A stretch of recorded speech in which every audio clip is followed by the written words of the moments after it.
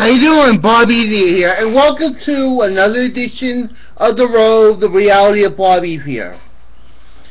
Today is April 24th, 2015.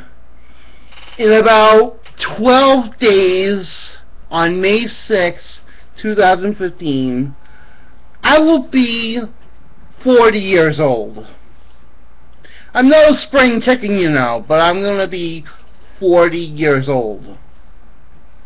Some of you kids out there are in your teens, and some of you are young adults who are watching my show, and some people say that you're going to be dull and boring when you get old, but it's not true. You just give me like a fine wine. You get mellow at your age. But be careful that you don't pop your cork. You know what I mean? Because, you know, you're going to be turning a certain age soon. And you got to learn how to adapt.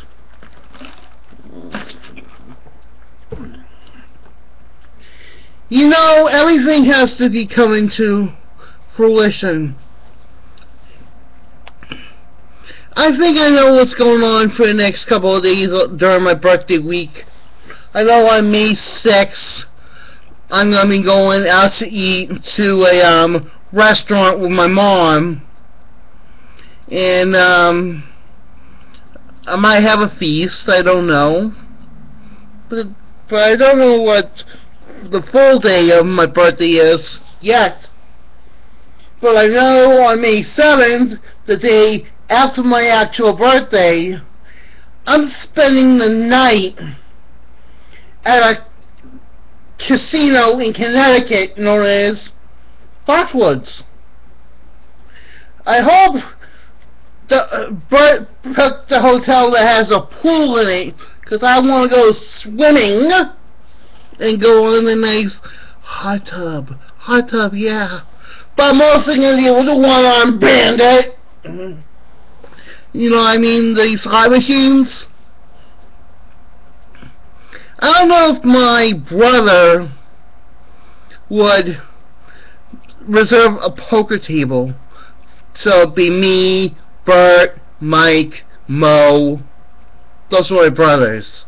And their friend all playing one poker table. But I don't know what to expect on my 40th birthday. But I hope it is all good. The NFL draft's coming up. I was looking at all of the contenders for this year's draft, and I feel that they're all a bust. All a bust. My knowledge is that none of them are going to be good, because it is a polished, sugar-coated draft this year. Because Mel Kiper and Mike Mayock don't know crap about the draft picks. Maybe they're lying on the skin of their teeth. All of them are busts! All of them are busts. I don't think none of them. Well, none of them will make succession. But I know the Patriots are picking last in the first round, and lo and behold, I'm going to see this. They're going to pick somebody, and then or they might do is trade their pick. I don't know if they'll trade up. If they trade up, they know something. Or they might trade out of the first round. But they're really cash-strapped in the Patriots because Brady can't be cutting his salary any more often because he needs to feed his family and give Giselle all the loving that he wants. Oh, you know what I mean. I was a little bit disappointed that Tom Brady did not go to the White House.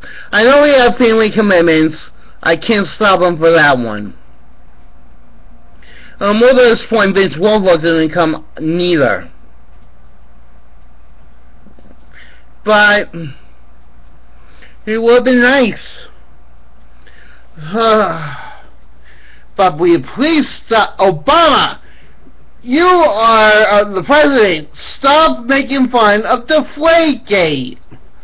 There is a sour note that is going on with Deflategate and everything, and this has to stop. Well, everything going awry and all this stuff, everything goes near. Well, my Bruins are out of the playoffs. They never made it to the playoffs. I don't know how the Celtics are doing in the playoffs. I don't even care. I don't know that much of what's going on with the Red Sox, but there are some changes that might be going on, and I don't want to deal with it right now. So, I'm doing fine, but there are some financial stuff that I'm dealing with, which I cannot talk about, because I cannot tell you my financial stuff. That's invasion of privacy. But I say to you guys, I'm doing fine, and I know there's a lot of stuff going on, but it's all about turning 40 and more responsibilities in life. So I say to you guys all this because I know what's best. I say to you guys, thank you. My name is Bob Ethier, and this is my reality. Thank you.